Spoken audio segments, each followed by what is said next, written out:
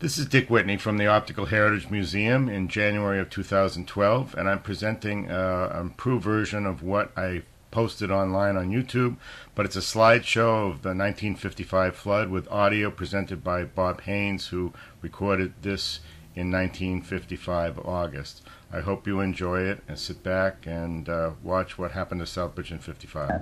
And the people of Southbridge are urged that this is an emergency purpose. This is an emergency purpose. The bridge at the West and Main Street is over. The water is pouring over the wall on West Street. All people on that area are urged to go to the high points of the town.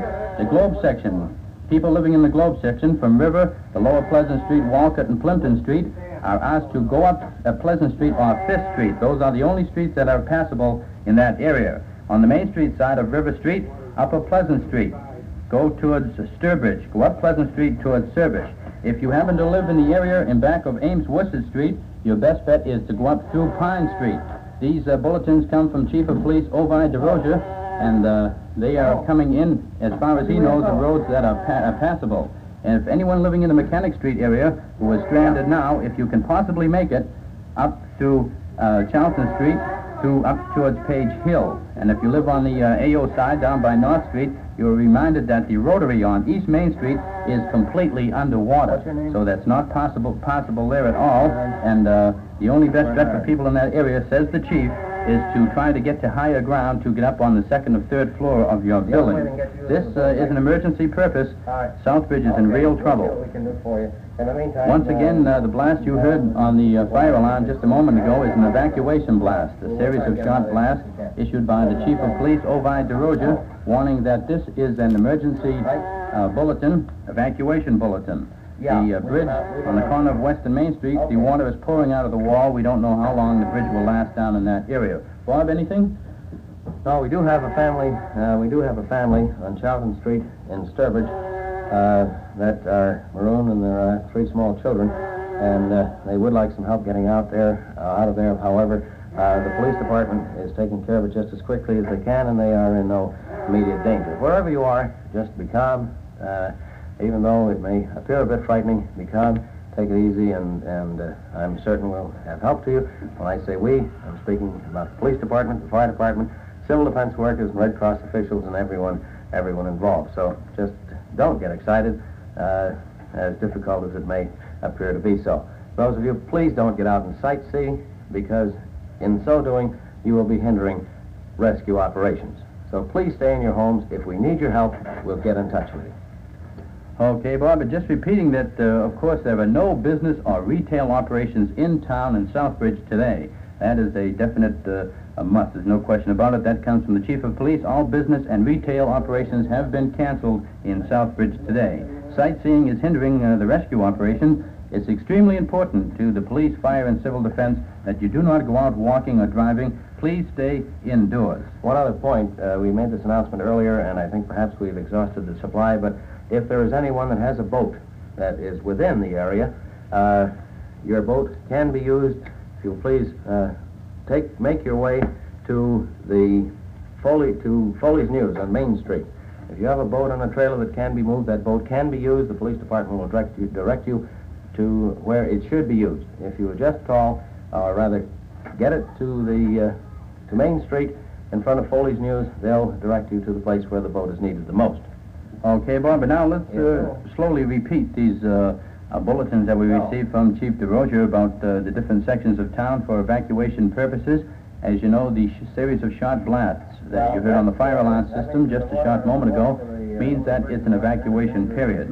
And the water is pouring over the bridge down by West Street there. All people of that area are urged to go to the high points of town. If you live in the Globe section around River Street, Lower Pleasant Street, Walcott, or Plimpton Street, you should go up Pleasant or Fisk Street.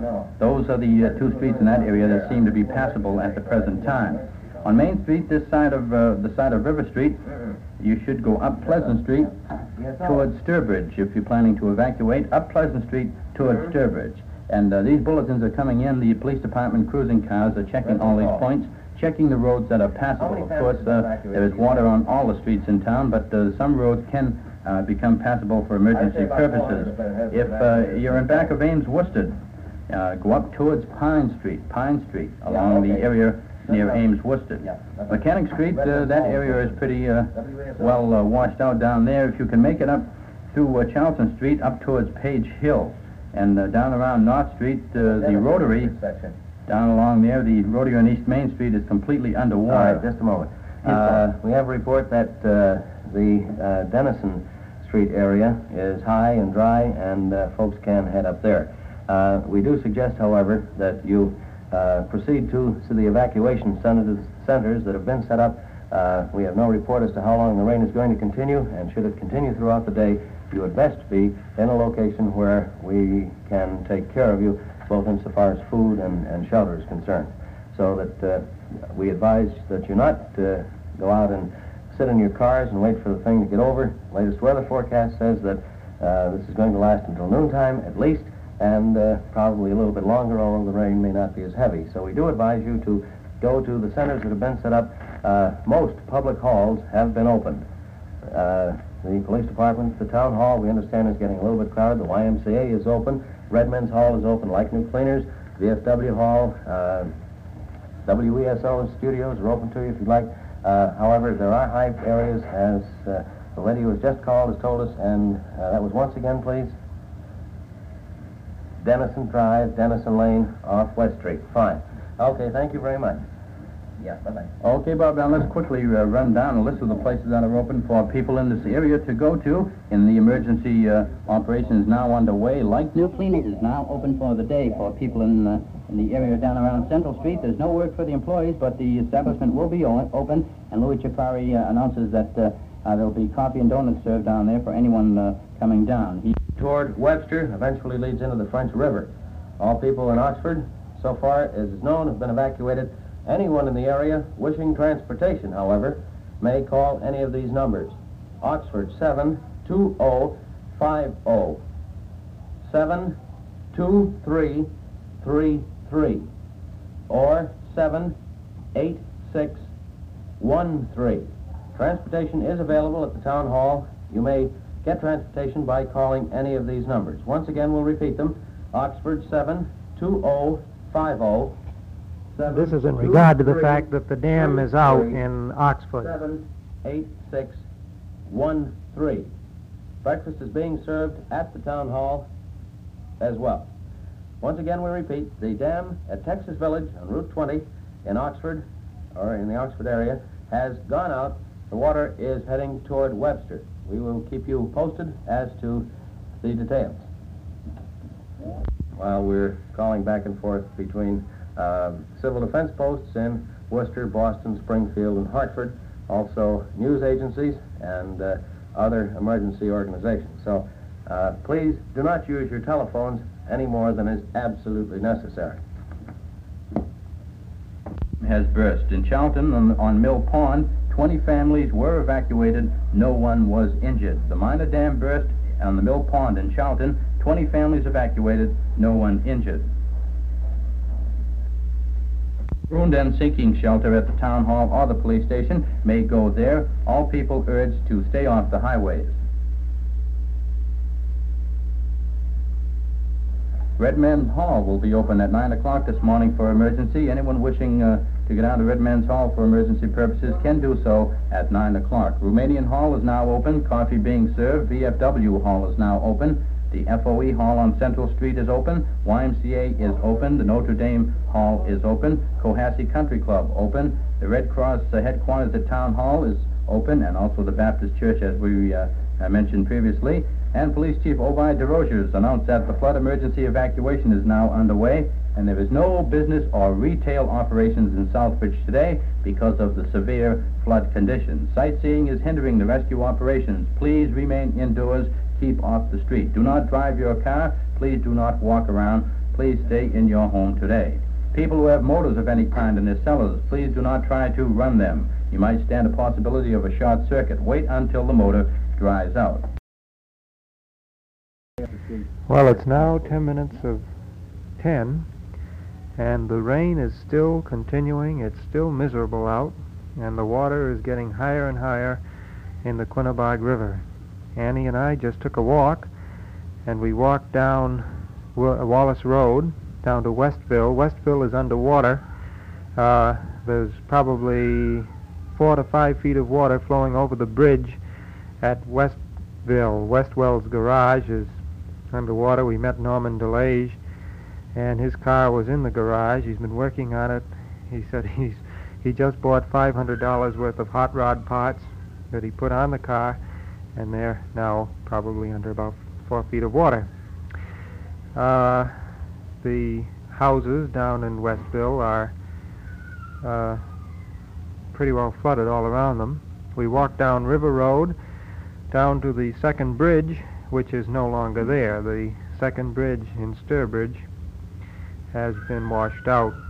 So it's really quite a thing to see the water swirling down the Quinnebog. We've never seen anything like it. The current is terrific.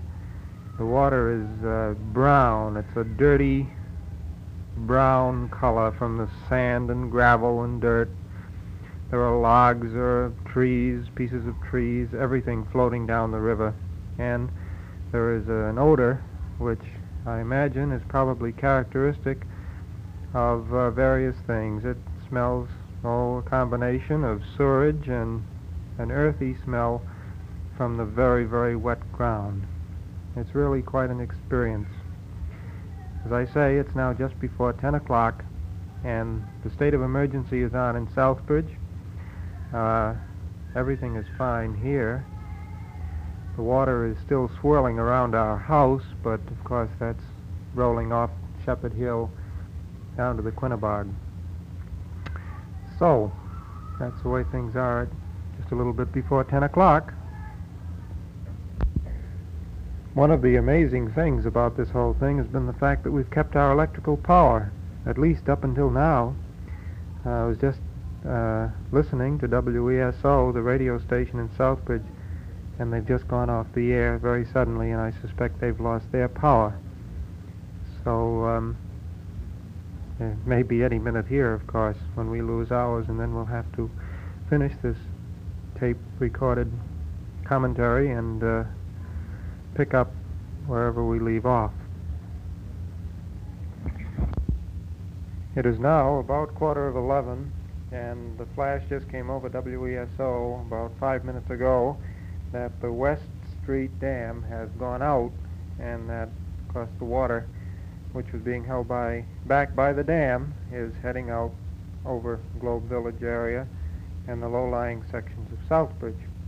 There's a report on right now, someone who has just come back from Oxford.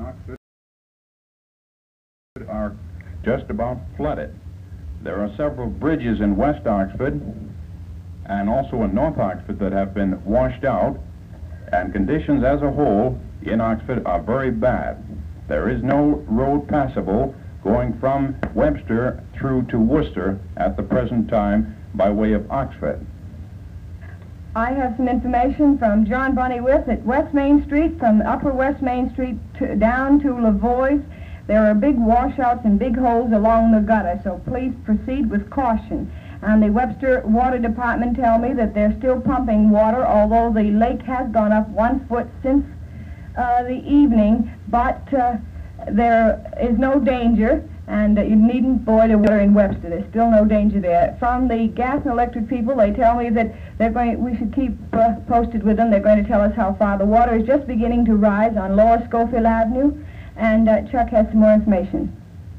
Continuing with more news of Oxford, at the Oakside Furniture Store, where the conditions are especially bad, we noticed 3 or 4 cars are now up to the roof with water, and they're completely submerged in that particular section. And there is a railing that has been covered by 3 feet of water. The railing itself is just about 4 feet high, and it has been covered with 3 feet of water, that we were told by the residents in that area. We have another report coming in momentarily.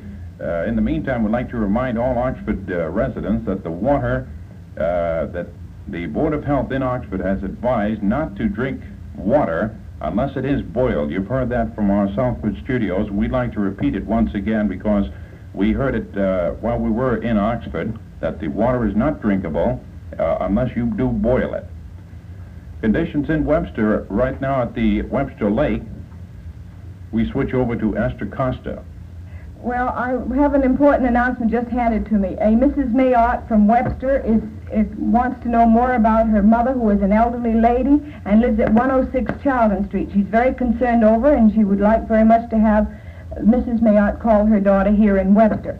Also, Penn Brown's call, and if the station needs any relief, to have Mr. Nims please call him. Another one is some people have called in for their relatives in Southbridge, and we are telling them that there are no phones going into Southbridge and to relay their calls here. I think that's all we have here from Webster. John will be back with more information on the flood. Okay, Southbridge. From Webster, and we will try to return to you at intervals due to the lack of communications other than radio. Unfortunately, we cannot communicate directly with the Webster studio, so we're going to depend on our air. I think it would be well if approximately at each 15-minute interval we return to the Webster studios, and it now being 11:15, at 11 o'clock we'll come back to you again to see if you have anything to report. Once again, if your phones are in order and they are operating, the telephone company requests that you use them sparingly only in cases of emergency. The telephone situation, of course, is exceedingly difficult at a period like this. WESO has not been able to call out. We request that Civil Defense, the Red Cross, the Police Department, and the Fire Department, and fire departments in all towns involved, in Oxford and in Webster, Dudley, Southbridge, North Grosvenor, and the entire area, if you would please call us and give us any information that you would like relayed to the general public. Once again, for those of you down toward Putnam and on the banks of the Quinnebog River, you can expect a rush of water because the dam, the West Street Dam, has let go in Southbridge. And of course, as they've told you already from Webster, the dam at Texas Village has let go, and water is rushing toward Webster. And here is a note for the evacuee centers. For the evacuee centers, if you would call WESO, Deary Brothers drivers are here, and if you need milk and you will call here, they will get the milk to you. There's been considerable damage all the way down the line, and we will give you that report just as soon as we get it. Once again, we would like to repeat to you, please do not sightsee. You are only hampering operations. Not only are you hampering operations, but you're liable to prosecution. A state of emergency exists in Southbridge, as declared by Police Chief DeRozier, and if you are on the road and on the highway and you are not authorized to be there, you are liable for prosecution, and according to police officials, that is just what will happen. It was just about 2 weeks ago that the rains first started, which brought the devastating flood to this section of New England. It's now August 31st, Wednesday evening, and we're sitting here in the peace and quiet of our bedroom. Things are definitely calmed down as far as we're concerned, and as far as Wallace Road is concerned. There's no water rushing down beside the window, as there was in the previously recorded part of this tape. And the brook has returned to a very calm, leisurely flow. In fact, there's no water in the lower part of the brook at all. And except for the evidences of what has happened, as I look out the window, why, one would never suppose that such a terrific amount of water had, what shall I say, gone over the dam? Right through the dam. Or right through the dam. Anyway, 2 weeks has passed, and things are far from returning to normal so far as Southbridge is concerned. This, I suppose, is history but at any rate, Mechanic Street in Southbridge is a shambles. One wouldn't recognize it very easily. The three-deckers and even a six-decker have been moved, have tumbled into each other, and well, it was just a big pile of debris all over Mechanic Street. Buildings along the river have collapsed completely. All the bridges are out. The Mechanic Street Bridge is out. The Westville Bridge is no longer there. It was, I think, the last part of this recording. There was still a bridge in Westville. Well, there isn't one anymore. In fact, Annie and I, with little Bobby, just took a walk down to Westville and looked across where the Westville Bridge used to be. And everything has calmed down, but except that the bridge is now in exactly the wrong position for anyone to try to get across the river. The AO is in miserable condition with mud and debris inside the buildings. Although a lot of progress has been made, there's still an awful lot that has to be done. The odor is beginning to get a little better down at the AO. It was pretty bad the latter part of last week, but now that the mud has been cleaned out to a certain extent and disinfectant supplied and what have you, why, things are beginning to smell a little better. Anyway, there really isn't too much to say about it that isn't a matter of record. What do you think, Annie? You have anything to say about these here now floods? Well, I know it's been keeping you awfully busy at the AO. Well, I've had been a working, job or two to do there. not to mention the fact that the day after the flood, or was it 2 days after the flood, we had to repair Wallace Road in order to get out at all. There was a gorge cut through the road about 3/10 of a mile from the house going toward Deary Brothers, and all the men in the neighborhood worked together to load several trucks, Stan Kabinski and Dej Golan's trucks, with rocks from the stone walls around here, and filled in the gorge, and then the town dumped gravel there, and thus we had a bridge which we could use in order to get in and out of Wallace Road. Outside of, if it hadn't been for that, we were completely cut off due to the fact that the Westville bridge was out, and the River Road Bridge, the second bridge, was also out. And but that was taken care of, I believe, on Saturday. Sunday, we didn't do very much of anything, did we? No, but I was going to say that's a pretty good bridge. It's still standing, and the town is sending trucks filled with dirt over it one after another all day long, and the bridge is still okay that you fellows built. Well, I'll tell you, when we build a bridge, we don't fool around, boy. I think it was a cute sign that Larry Boniface put up there. Something to the effect that this bridge was built by the citizens of Westville. Visitors are welcome at their own risk. Sign isn't there anymore. I don't know what happened to it. Somebody moved it. But at any rate, the bridge was built. We were able to get in and out. Sunday we stayed home rather quietly. We were unable to communicate with anybody, of course. There was no telephone service except local service.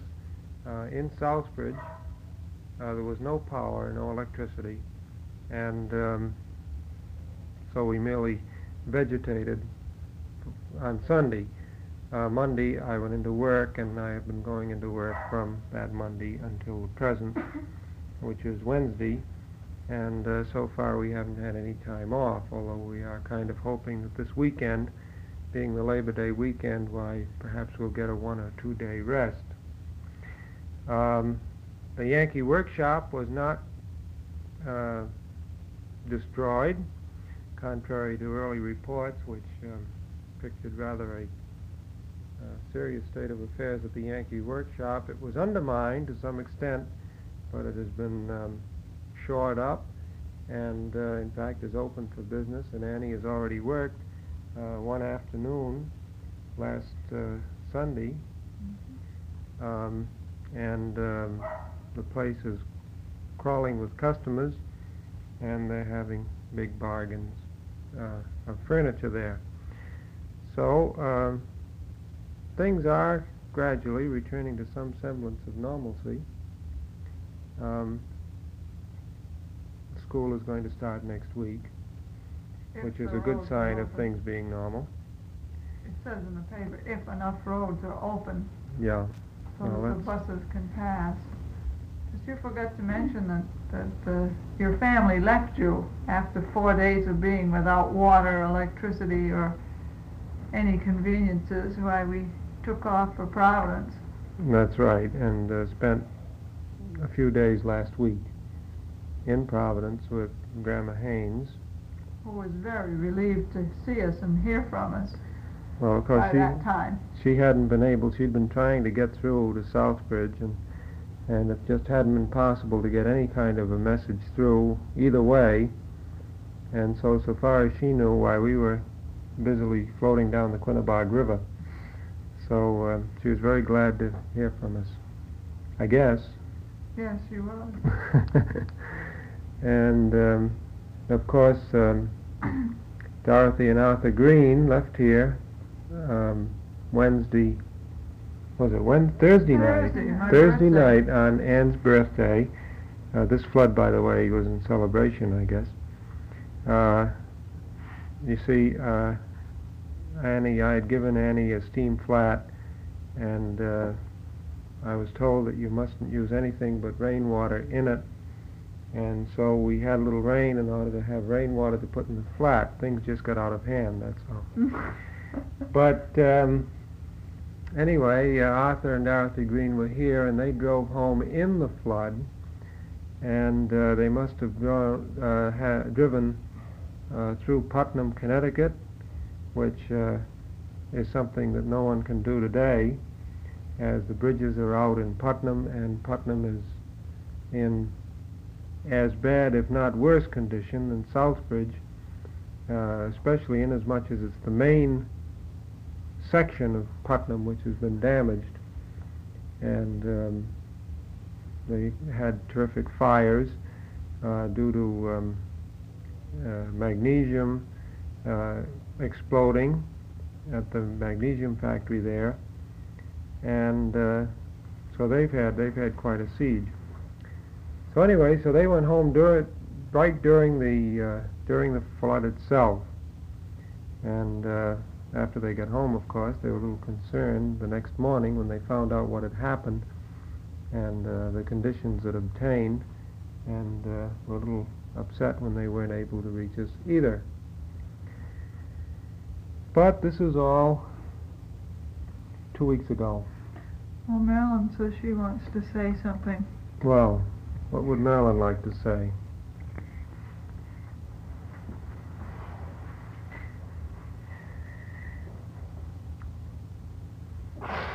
Oh, you're a big addition to this tape. Well, Bobby, fortunately, has gone to bed now. He was a little tired. Otherwise, he would probably have something to say, too. As I say, we just took him for a walk to Westville and back in his stroller, so he really is sleeping peacefully at the moment. Well, that about sums up the experiences of the past couple of weeks, and it will probably be considerable length of time before things have returned to normal all the way around, and we can peacefully go to work in the morning and come home at night and live according to our usual routine way.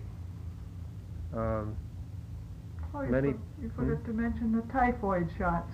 Oh yes, everyone is having typhoid shots, naturally, It's quite the rage. Although I notice there seems to be a tendency now that everybody's had one shot not to have any more, whereas actually a series of 3 is required according to medical people in order to gain immunity. I've had 2 myself. The family hasn't had any. The shots haven't bothered you at all either, but most people are complaining bitterly about the effects of the shot. Well, some are anyway. Most people are. You know, Tantasco's gym floor is all flooded. So I see in the paper. Santasca is, I'm afraid, going to be subject to a lot of that sort of thing.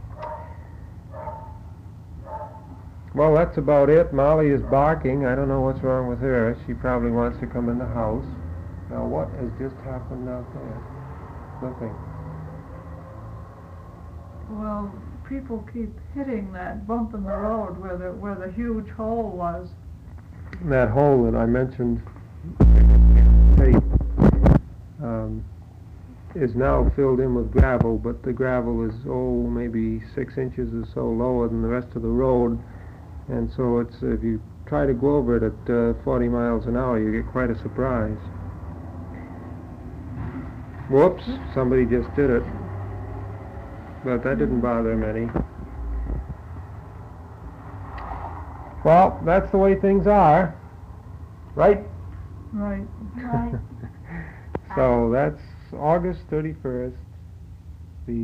After the flood has gone away, let's hope, for many, many years.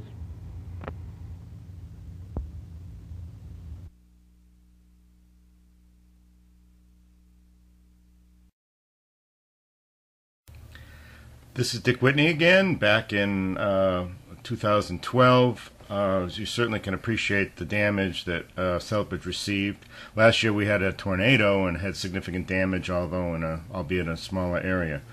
But Southbridge was really devastated. American Optical and the area of the flats was really, as you could tell, quite impacted by this flood, where 2 dams broke, one West Street and one in Charlton. Anyway, I'd like to thank Bob Haynes, who provided the audio tape to me from a reel-to-reel recording he made in Southbridge in 1955 off the WESO broadcast. Also, Don Whitney, my father's slides were used extensively. Emily Faxon, Bill Kroll, and a variety of people. Carl Houghton, the Army Corps of Engineers, Russell St. Laurent, Alphonse Momini. I'd also like to thank people who have come forward since that time. Margaret Morrissey was very helpful at the library, Kathy Grenier, Bob McMaster, Kelly Spinelli, and Aaron Moriarty. Should you be interested in seeing more, certainly visit my website or the opticalheritagemuseum.org, and feel free